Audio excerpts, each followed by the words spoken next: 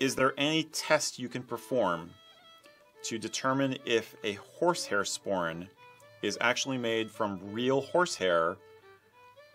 What should you look for when you're buying one? Can you tell from the picture on the website to make sure you're actually getting a real horsehair sporran versus nylon filament? Nylon. Yeah. They're basically, horsehair sporrans are made from real horsehair. There's also imitation horsehair sporrans that are made from effectively weed whacker cord, nylon monofilament.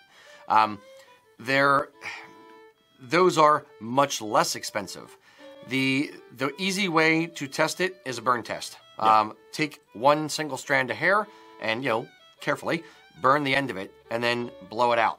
If it blows out easily, if it turns to ash, and if it smells like burning hair, it's horsehair. Ta-da! If it crackles and balls up into a hard black ball and it's a little bit tougher to extinguish and you get black smoke and it smells like burning plastic, then it's monofilament. There you go. The second thing that I would say, an easy way to tell, what's the price? Is it a $400 sporran or is it a $150, $200 sporran? If it's in the $150, $200 range, it's probably either not real horsehair or not real well made. Yeah, or both.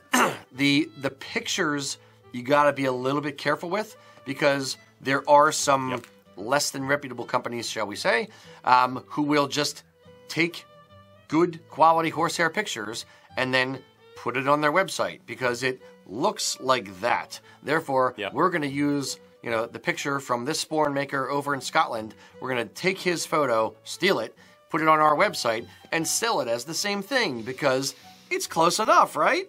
But oftentimes it's not. So the old adage of if it's too good to be true, it probably is. That holds true for the most part with all Highland wear.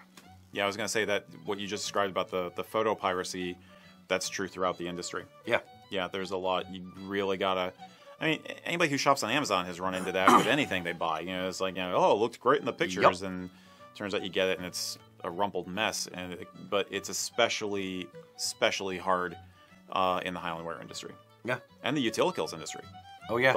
There's lots of... There's lots of knockoffs. Yeah. So anyway, test if you do get one or if you're inheriting one or it's a gift or something like that, you've got the thing in your hands, do the burn test. Yeah.